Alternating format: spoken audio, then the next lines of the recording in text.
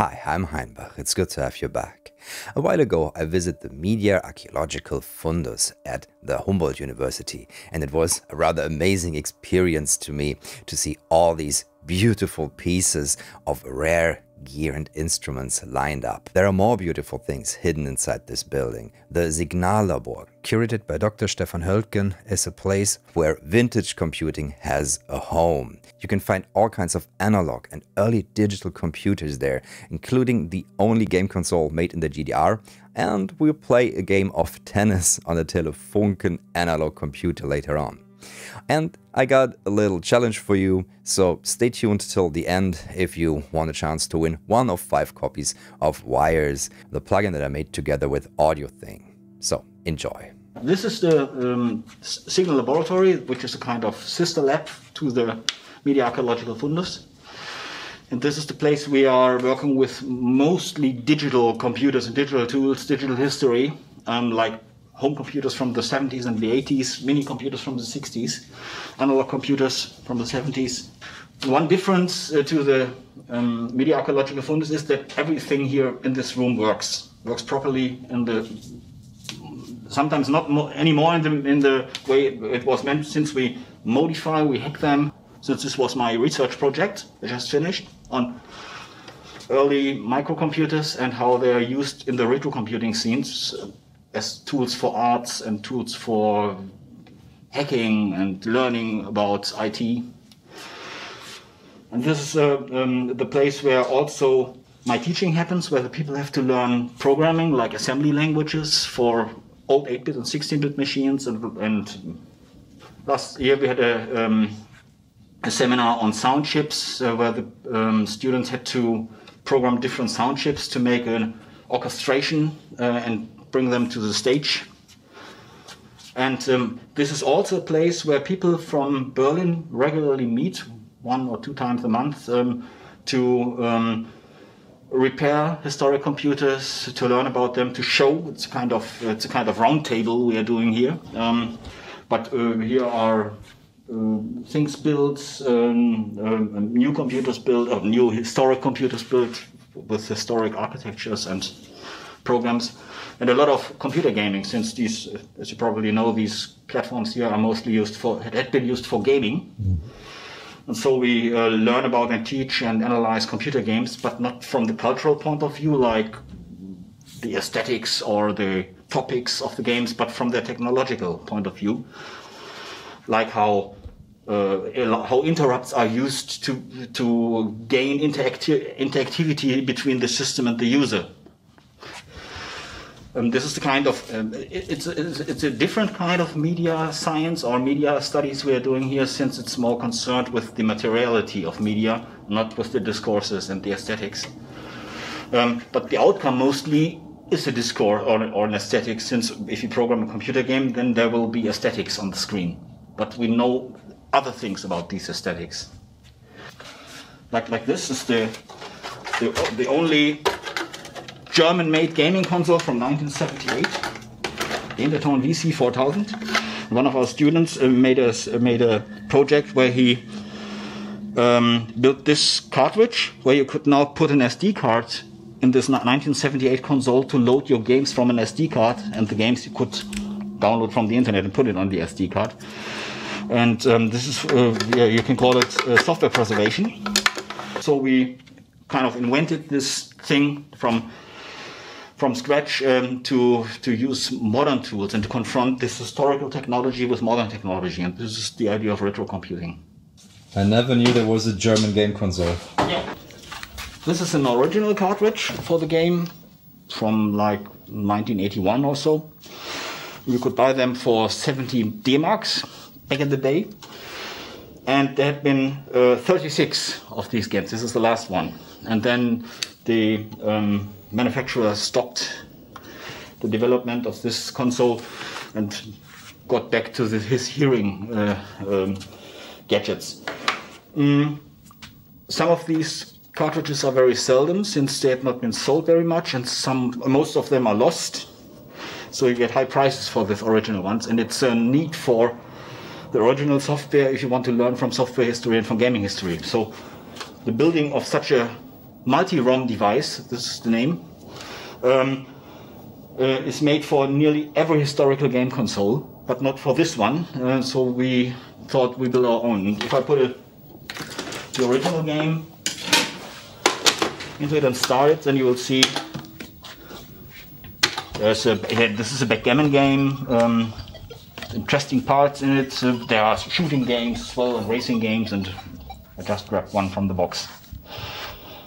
But there's only one game on this cassette, and you have to get it off and put another one in if you'd like to get more games. And then, as I said, we built this one where we put every game on this SD card, and now you can choose the game you like.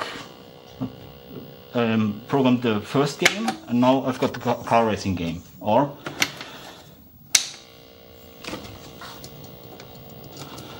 a maze game. Go.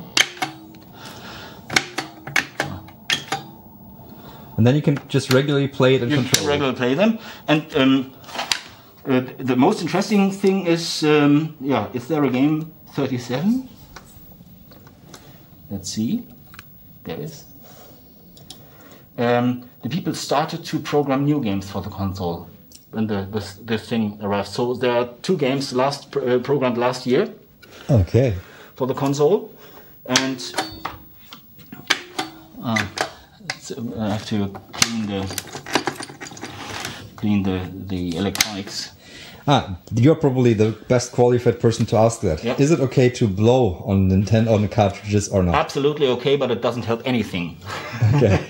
Since if the dust on these connectors isn't the problem. The problem is that there are a copper claws in the thing that has been bent 2 way apart over the decades. You have to go with the screwdriver and bend them back very carefully, and then you will get a better result. But you can blow.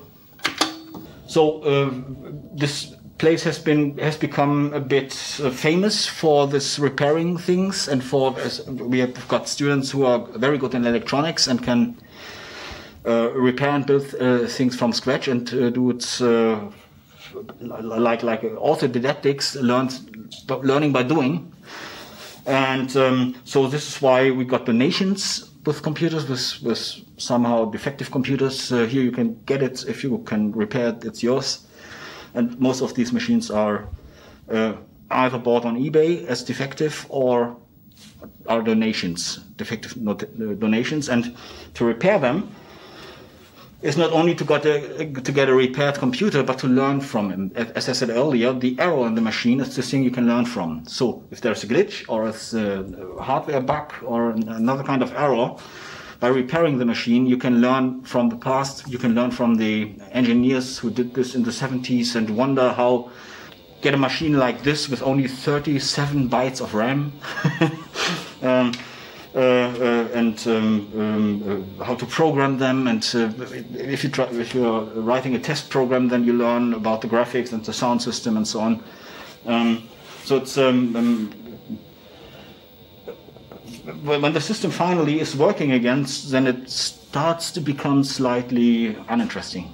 Mm-hmm. That computer over there, I just saw that there's a Raspberry. Isn't there a Raspberry Pi emulation of this one? Yes. Yeah, these are so-called mini computers from the 60s, but these machines are from the 70s, but the architecture is from the 1960s.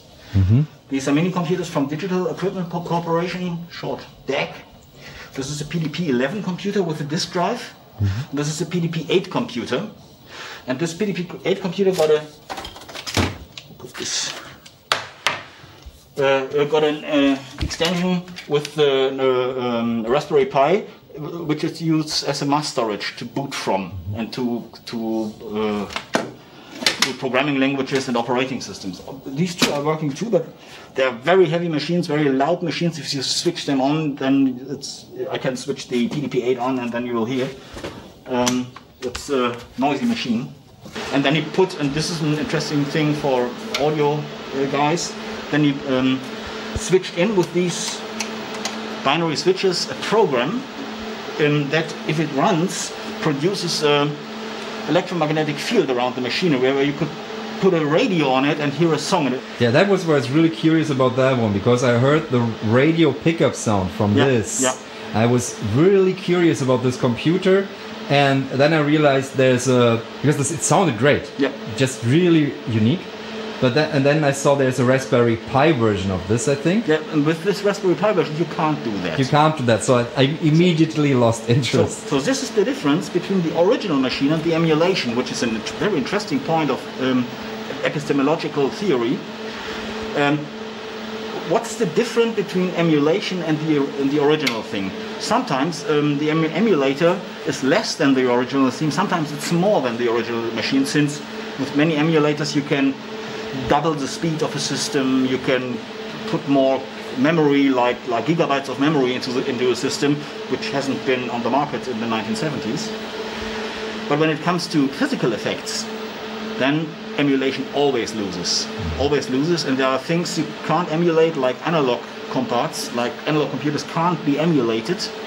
That's why we don't.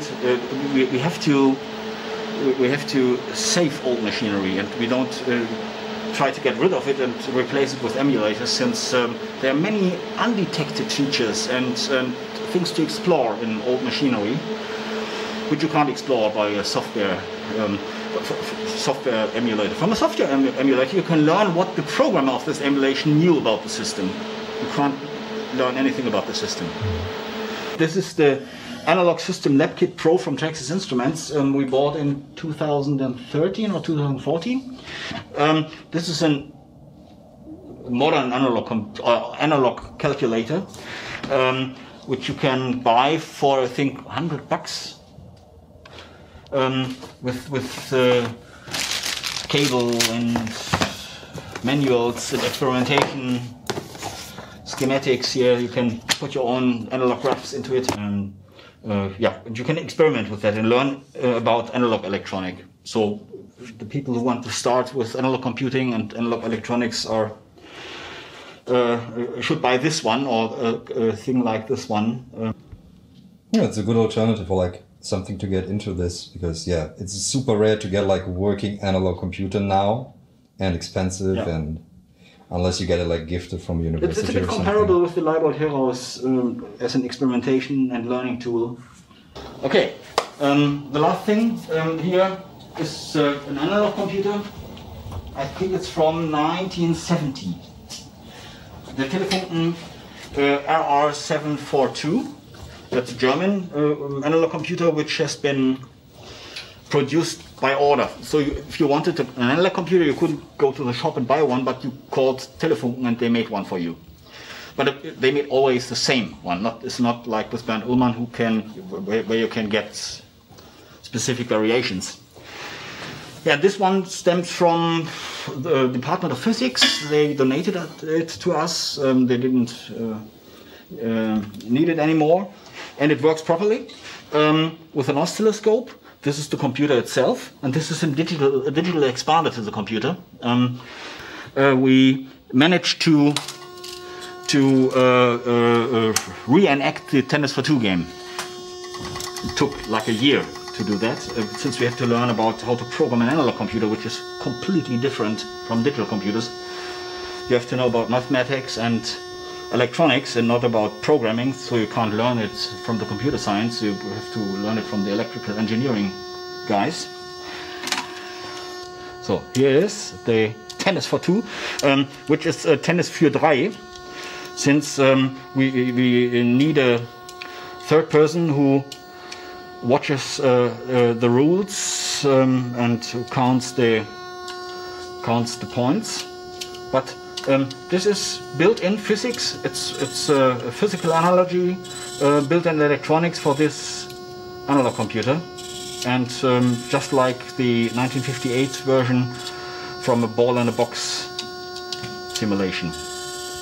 Sadly, that was all the time I had at the Signallabor. Usually I would have liked to stay around and make music with one of these machines, but that is where you come in. I recorded the sound of the Telefunken analog computer, and I think it sounds beautiful.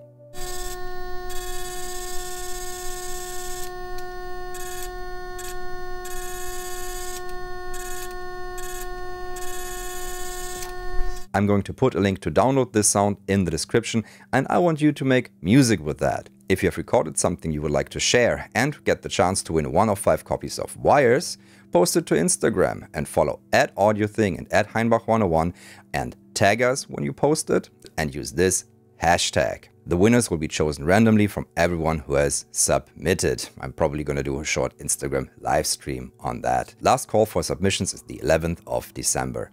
I'm really looking forward to what you're going to do with this sound. Thanks Stefan for having me and Kasper for organizing this. I had a great time at the Signallabor. And that's it for this video. If you would like to support what I do, there's the Patreon, or you can buy my music on Bandcamp. And if you have any questions, do leave in the comments below or visit the subreddit. I'll be seeing you in the next one. Bye.